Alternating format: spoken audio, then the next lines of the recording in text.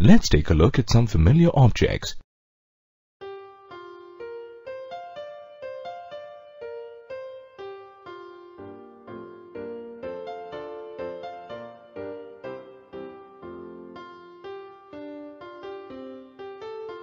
When I move among these objects, there is no change in the position of these objects. That's because these objects are at rest. Now let's see what happens when these objects move. Wow! Did you see how fast the car zoomed away? The ball has also disappeared out of sight. The globe shows how the Earth rotates on its axis. But the rocking chair is still here. Its movement looks very inviting. I'd like to relax in this chair. So, what changed around me? The objects that were at rest started moving or were in motion. Motion can be of various types.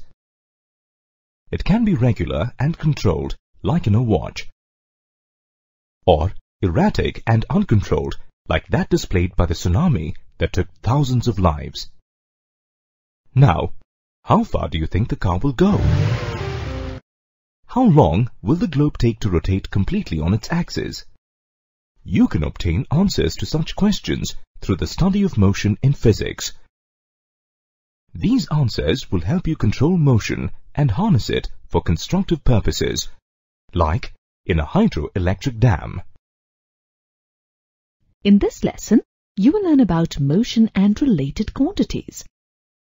At the end of this lesson, you will be able to define motion, identify instances of motion encountered in our everyday life, analyze motion along a straight line, identify uniform and non-uniform motion, calculate speed and average speed, define velocity, calculate velocity of a moving object, explain scalar and vector quantities, define acceleration and calculate acceleration of a moving object. In everyday life, you see some objects at rest and others in motion. Birds fly, horses gallop, water flows through rivers, and cars move. You say these are in motion. Thus, motion is a state of an object in which there is a change in its position with respect to its surroundings and time. When a car race starts, the position of each car participating in the race changes relative to the stands, spectators, and so on. This is because the cars are in a state of motion. Tiny particles such as atoms and molecules and heavenly bodies such as planets, stars, and galaxies are all in motion. For example, Earth rotates around its own axis and revolves around the Sun in an orbit. Similarly, other planets, solar systems, and galaxies in the universe are all constantly in motion. None of the moving objects that we have looked at exist in isolation. They may have other moving or stationary objects in their environment. What happens when we compare the state of two or more than two objects? For instance, let us consider the state of a car driver. Is he at rest or in motion? It is difficult to answer this question. This is because, with respect to the car, the driver is at rest. But with respect to the other things around, he is in motion. Thus, the states of rest and motion of bodies are relative. Absolute states of rest or motion do not exist. Consider a bus moving along a road. A passenger in the bus perceives the trees and other objects outside the bus to be moving, while his co-passengers seem to be at rest. Similarly, we cannot see the rotation or evolution of the Earth. However, Based on the changes in the environment at various times of the day and transition of seasons, we can infer that the Earth is rotating on its axis as well as revolving around the Sun. Hence, overall, you are in motion as a part of Earth, but at the same time, you are at rest with respect to your immediate surroundings. Motion of objects or bodies can be one-dimensional or linear, two-dimensional, or three-dimensional. One-dimensional or linear motion involves an object moving along a straight line or in a specified direction. For example, cars moving along a straight path in the circuit exhibit linear motion. In two-dimensional motion, in a given plane, an object moves in two directions at the same time. For example, a golf ball, when hit, flies off making a large parabolic path over the golf course. It travels in two dimensions or directions at the same time, horizontal and vertical.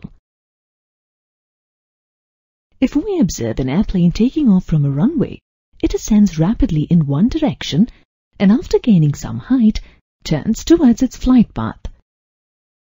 This type of motion, where an object moves in three directions at the same time, is called three-dimensional motion. In this lesson, we will cover motion along a linear path in detail. You can measure the magnitude of movement of an object using two quantities, distance and displacement. Hi, I am called displacement. I will always show you the shortest distance between the initial and final points, or the aerial distance between 2 points. My cousin is called distance. We often look similar, so it can be a little confusing for people at times. However, there is a unique feature that sets me apart from my cousin: my sense of direction. In fact, because of this characteristic, I always display a special bold letter or an arrow on my head. Let's look at these quantities using an example. At the end of her school day, Mary goes from the school to the playground. The school is 3 kilometers away from her home and the playground is 4 kilometers away from the school. So, from home to school to the playground, Mary travels a total of 7 kilometers. This is the distance travelled by Mary. Thus, distance is the actual length of the path covered by a moving object irrespective of the direction of motion. However, the straight route from Mary's home to the playground is only about 5 kilometers long. Therefore, Mary's displacement from home to the playground is 5 kilometers, as against the distance covered by Mary in reaching the playground, which was 7 kilometers. Thus, displacement is the shortest distance between 2 points irrespective of the path between the points. When an object is in motion, its motion may or may not be consistent all through its journey until it comes to rest again. Let us observe the yellow car in the race. What do we see? The car moves 50 meters every second continuously. Thus, for each second, if we note down how far the car has moved from the starting line, we see that the displacement during any 2 consecutive seconds is the same. This car is in uniform motion. An object is said to be in uniform motion if it shows equal displacements in equal intervals of time, however small these intervals may be. Now let us observe the red car in the race and record how far it has moved from the starting line for each second of motion. We see that its displacement during any 2 consecutive seconds is not the same. This is non-uniform motion.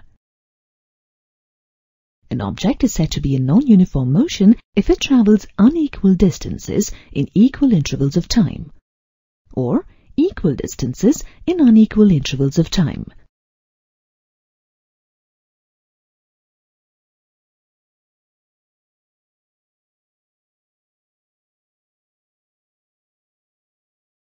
Different objects may take different amounts of time to cover a given distance.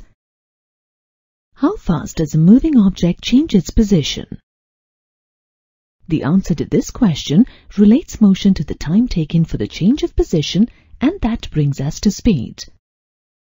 Speed of an object is the rate at which an object covers a given distance or changes its position. Speed is calculated as a ratio of distance covered to the time taken to cover that distance. Thus, an object that covers a relatively large distance in a short amount of time is moving at a high speed.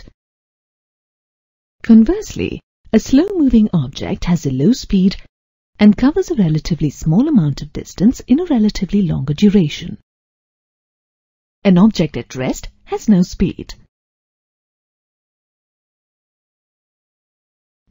Speed is measured in centimeters per second in the CGS system and as meters per second in the SI system.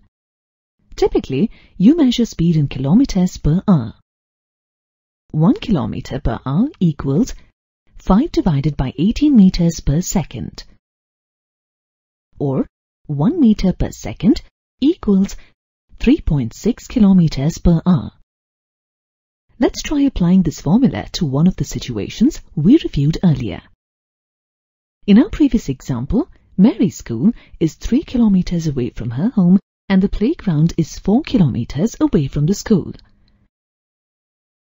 If Mary walks to school from home in 20 minutes, her speed can be calculated as 3000 divided by 1200, which is 2.5 meters per second or 9 kilometers per hour. However, generally, the motion of an object is not uniform from its starting point to its final destination. Its speed varies at different points or stretches in the journey. In such cases, to determine the speed at which the object covers the total distance, you may need to gather data on the speed of the object at each instant when it is in motion, and then calculate the average of all these instantaneous speeds.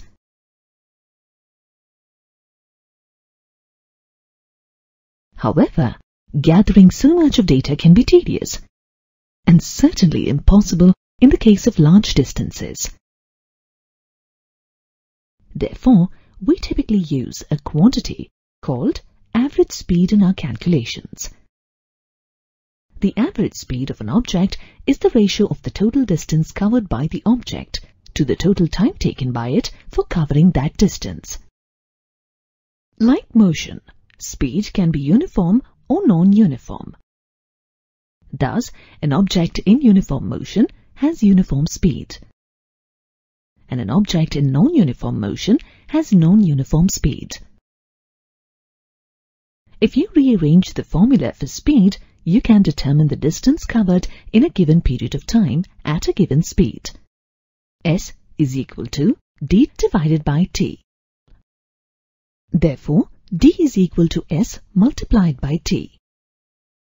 However, it does not give you the displacement of the object. To determine the displacement of an object, you need to know the direction of motion, along with the rate of the motion.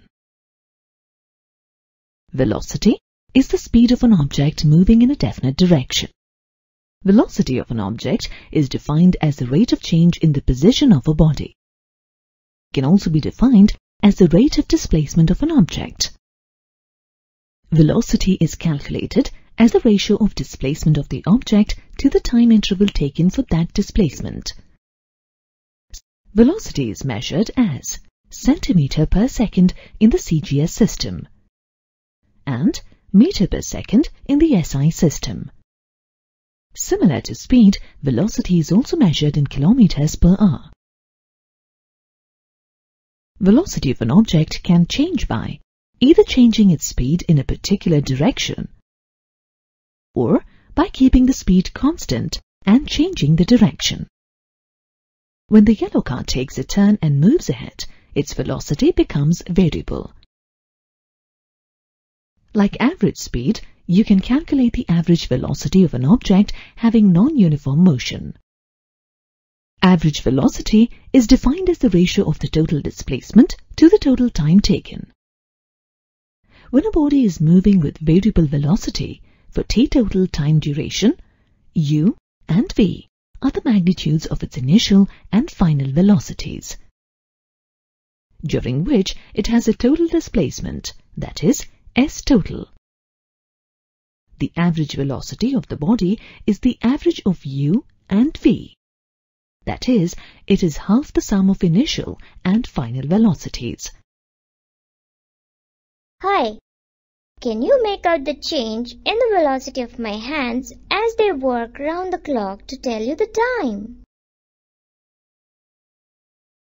The tip of each hand moves with uniform speed but changes direction continuously as it moves in a circular path.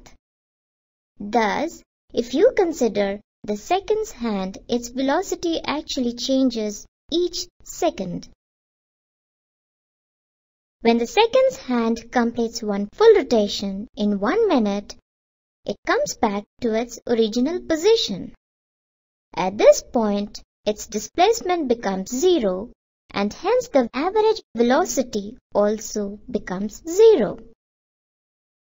So far, we have reviewed some related measures of motion, that is, distance and displacement, and speed and velocity. Among these measures, distance and speed have only magnitude, whereas displacement and velocity have magnitude as well as direction. A physical quantity that has only magnitude but no direction is scalar. Length, area, distance and speed are all scalar quantities. On the other hand, a physical quantity that has both magnitude and direction is vector. A vector such as displacement is simply a scalar with direction. Let's look at a car in the race. A yellow car is currently at a distance of 7 kilometers from the starting line. However, if we measure the straight line from the starting line to the position of the yellow car, the car is positioned at a point just 5 kilometers towards the northeast direction. Here, distance of 7 kilometers is scalar, whereas the displacement of 5 kilometers towards the northeast is a vector. For an object in non-uniform motion, its velocity may change with time. Rate of change of velocity is expressed in terms of acceleration. Thus, if a body moves in such a way that its velocity changes, then it is said to be accelerating. Observe the car moving swiftly in the circuit. When it approaches the turn, it slows down and after negotiating the turn, quickly gains velocity again. This change in velocity of the car is known as its acceleration. Acceleration is the ratio of the difference of final and initial velocity to the time interval during which the velocity has changed. Acceleration is a vector quantity and is measured as centimeter per second square in the CGS system and as meter per second square in the SI system. Like speed and velocity, the acceleration of an object can be uniform or non-uniform. A freely falling body gains velocity due to gravitational forces at a uniform rate. Thus, it shows uniform acceleration. However, a car negotiating a turn shows non-uniform acceleration because its velocity changes at a non-uniform rate. When an object moves such that its final velocity is less than its initial velocity, it is said to possess negative acceleration or retardation. Here, the two buses, A and B, are moving along a straight path. The bus A is gaining velocity, hence it is accelerating, whereas the bus B is losing velocity, and hence it is retarding. For example, Consider a bus traveling with a velocity of 20 meters per second. The bus comes to a halt at a bus stop over 5 seconds. In this case, the acceleration of the bus is -4 meters per second square. Thus, we say the retardation of the bus is equal to 4 meters per second square. To summarize, let's take another look at the relationships between the quantities we just studied. Distance represents the extent or length of motion. When distance is mentioned with the direction, you get displacement. A change in distance with respect to time gives you speed of motion. Similarly, the rate of change of displacement gives you velocity. When you measure the change in velocity with respect to time, you get acceleration.